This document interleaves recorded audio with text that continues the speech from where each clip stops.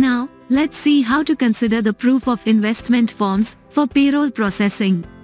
This is to ensure that employees' taxable income is computed based on their investment declarations and subsequently, tax is deducted from employees' salaries. Click on the Pending for Payroll tab to view all the employees for whom the proof of investment declaration is reviewed. You can consider the proof of investment for payroll from here. Select the employee and select Push to Payroll. Click on Submit. Finally, acknowledge the checkbox and push it to Payroll to complete the process. You can also use the Re-Release option from the Pending for Payroll tab to release the proof of investment declaration form with your employees. Use the Delete button to delete a proof of investment submission.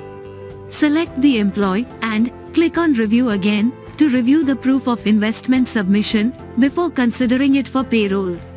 Finally, click on the Considered for Payroll tab to view for whom the proof of investment is completed. With that, we come to an end.